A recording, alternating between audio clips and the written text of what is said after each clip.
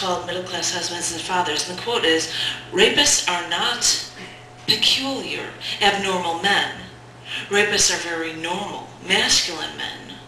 Rapists come in all sizes and shapes, all races and nationalities, all ages and social classes." I'll try and not repeat all the parts as much, but rapists are not all convicted prisoners. They're not all psychopaths, all welfare recipients. Rapists are not all foaming at the mouth. They're not all abused by their parents. They're not all sex-depraved, all gun-toting criminals.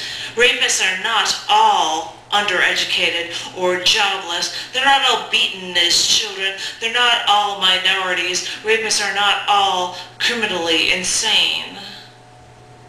Rapists are in your office. Rapists are in your convenience mart. They're in your local tavern, in your school, in your restaurant, in your carpool. Rapists are in your grocery store, in your country club, in your church. Rapists are in your family reunions. They're in your living room. Rapists are in your bedroom. They come in all shapes and sizes. They're everywhere.